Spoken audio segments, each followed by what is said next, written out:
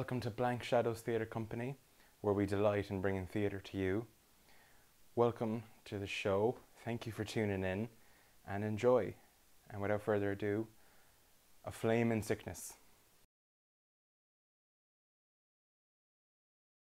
It was a Thursday morning when Dad had us up to work in the fields, bringing cattle from one field to the next, and having to help Sonny with mending his wall.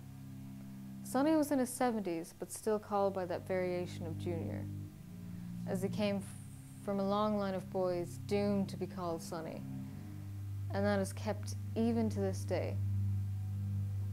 I walked my brothers to school, Mark, Malachi, and David. Malachi and David are twins. As we reached the school, I saw a looming figure that the man God supposedly ran his fingers through. His name? Father O'Rourke. His bulldog grin, welcoming children in as he slurred whiskey from his unshaven mouth. For the children to get in as quick as they could, smacking them over the head as they walked in. And none dared look at him, or else they will feel God's fingers sting their faces through the holy man's fist. There was nothing to be said in those times, no other help to seek from other sources. Only a silence that can't speak. As I walked away from the school, I ran home in the biggest hurry I could. A hair couldn't catch me with my quickness, as I knew I only had so long. The radio is the best invention in my time. It was like an earwig to the world as putting a glass to a door and listening for every word. In my house, the radio was on only 2 times a day. News and death notices, and no one put it on for any other reason, or else my father would be sooner rid of you than to have to use the radio for anything more than finding out who stopped smoking. He always said it every time someone had passed on. God rest him, Mary, I knew him well. Or, he wasn't looking the best, and I know why now. So for me to run as fast as I could into my house, to get even 5 minutes of listening to music, 5 minutes to dance, nothing organized, graceful, or even good. Just me in a place and music. I loved it, and I blame my mother. She was the one who introduced me to traditional music and taught me how to dance to it. And when I heard music could be played on the radio, I experimented with changing the knobs, but I had to be careful and know where it was so Dad would not cop on to the notion of someone changing the channel. And so I would memorize the numbers, 88, 90, 88, 90, 88, 90. And then I hear it, through the rain of crackle. I found my music. I found him. As soon as I heard the tune, the rhythm, I danced like my mother never taught me, or never wanted to see. Waving my arms about, jumping up and down, and singing that you couldn't do with a lot of trad. But with this, it was new.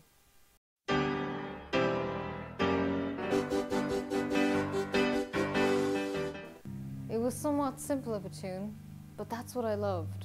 The simplicity of hearing a melody that anyone could get, know, and sing. It's genius, I thought, and I have to let people hear it. I have to let people know about this artist. How are people so deaf and blind? My mother was a saint in looks and name. Mary, the holiest of names there is. She had lovely brown hair that had a rough yet managed look to it. And even though she didn't smile much, she was considered a cheerful one at the time. She taught me how to cook, sew, and clean, and how to maintain a household. And when I was old enough and could take care of the house on my own, it meant that she could take a part-time job at McGurty's local shop. She would work weekends, 9 to 12. Malachi was stabbed with a pitchfork 2 months back. He suffered punctures but was saved by Nancy up the road. She was taught nursing by Dr. Gaynor in Ballyshannon. She worked as a clerk there for 2 years and learned basic medical care. Malachi was dragged onto our kitchen table, squealing like a pig that is drained for our survival. with stains of a red evening on our cotton sheet that paled, with the red dew pouring from his abdomen. Malachy was a difficult child, as Father O'Rourke said to my parents. Too much talk out of him, doesn't study his work, he said with a hissing of drunkenness coming from his mouth, as if he's just about sober to talk to people. Malachy would come home most days with his back scarred and his shins blistered, caused by a lack of concentration, and for any child who had to tell their parents that they were hit by a priest, and it was not for listening, Dad would grab his belt and hit Malachy more. How dare you disrespect him, you little pup! What caused this horrific attack on Malachy? Well, it was our little David who stuck him with it. We found him crying in a barn with a bloody pitchfork beside him, holding on to a cross that he had clutched in his hand, like a key that would unlock a door to safety, of heaven's arms like a babe to a mother's breasts, promising warm milk and cotton sheets.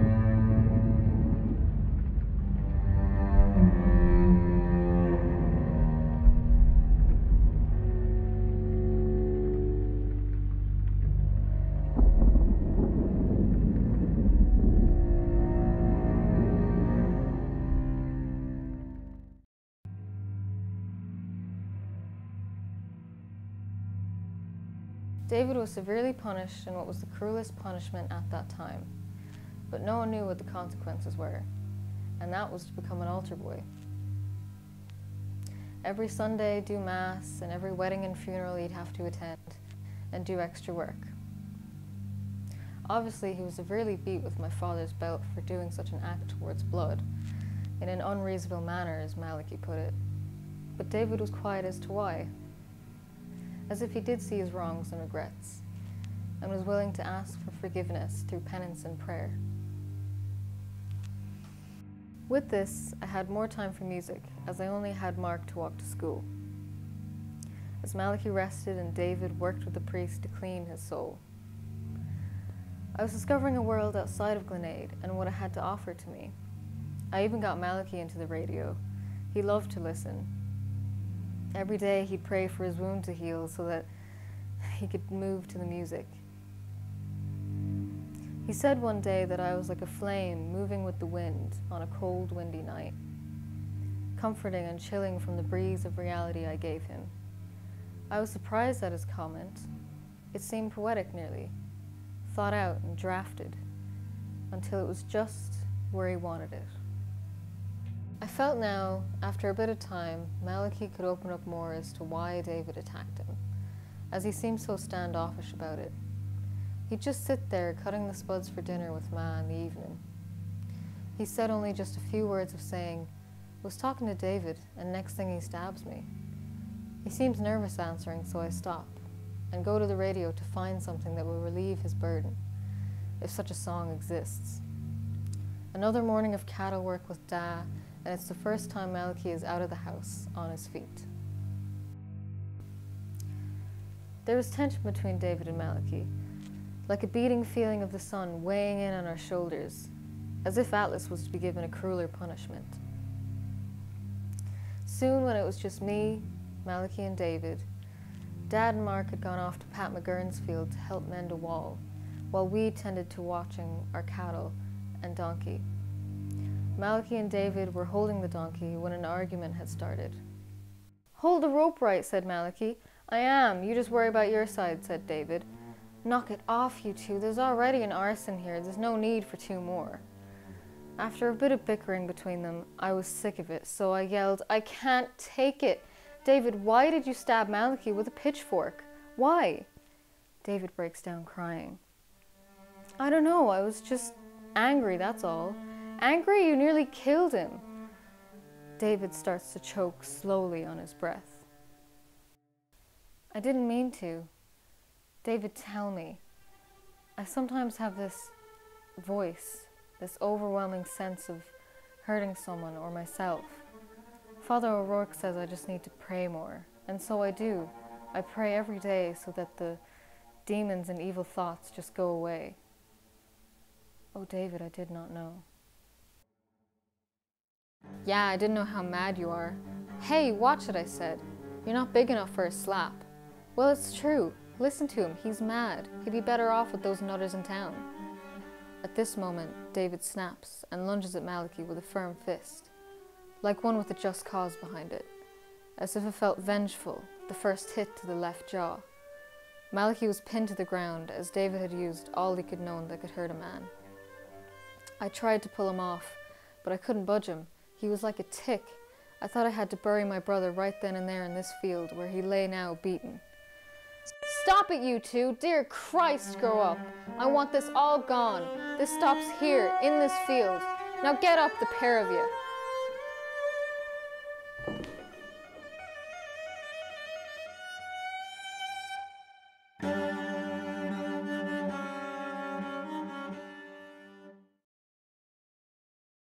Father O'Rourke visited me a week later, banging on our door like a sergeant. I opened it and he let himself in. He was checking up on me as I did not attend Mass this Sunday, and was seeing what the emergency was of why I was not there. I told him he could ask Dr. Gaynor of why I was not there. How dare you answer me like that, you little pup? Your father will hear about your immaturity. I'll let him deal with you. His speech is slurred now as it gets longer into the year, and his whiskies get stronger and stronger.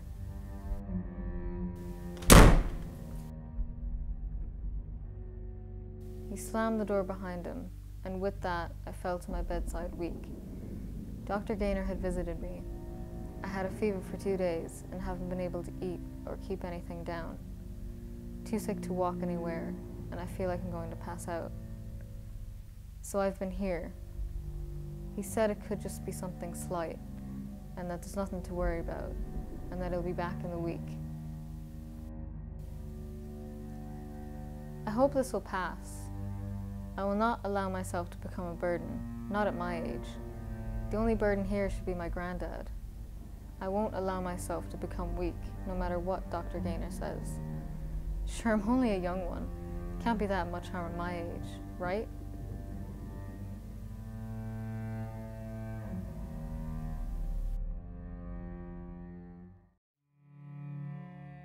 It has been 3 months since my sickness began. Dr. Gaynor had run more tests. He told me I had a cancer in the blood.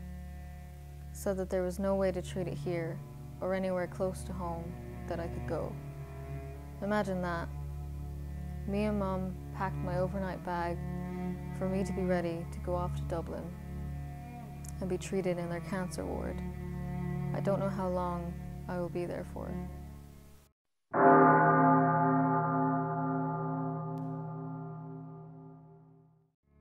Mum is hopeful of me coming out okay, but she cries when she thinks I'm not looking.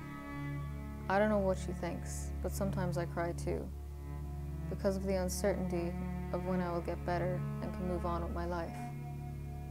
Why has this all come to an end? I've been in bed for weeks now with uncontrollable pain and sickness. He couldn't even say what was wrong with me or why me. All he could say was, God works in mysterious and cruel ways. That does not answer my question.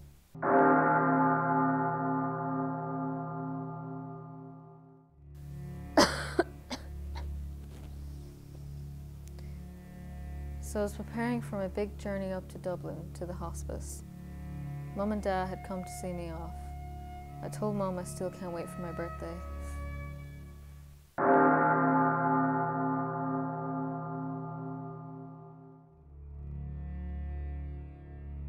In those days, we didn't have money for toys or presents. A roof over your head, food and clothes was a yearly gift. It was just the times.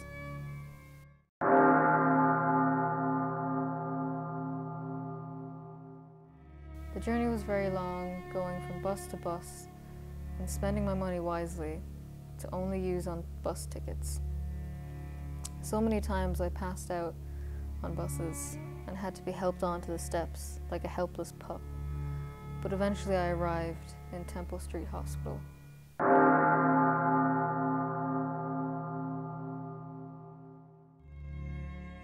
I walked in and introduced myself to the receptionist and explained who I was. Dr. Gaynor had sent them a letter to let them know that I was arriving.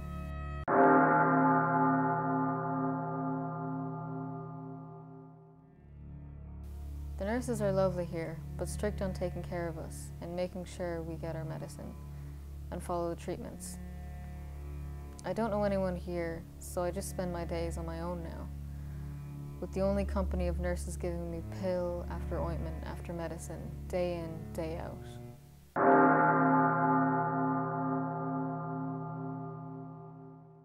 I'm the only child in this ward of my age. They are all older than me, even adults. I don't feel like talking to them, as I wouldn't know what to say.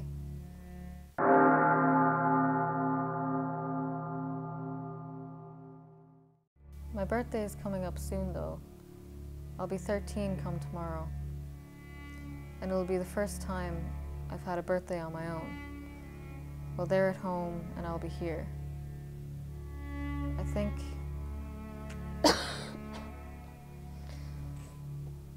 think I want to lie down now. I'm feeling tired.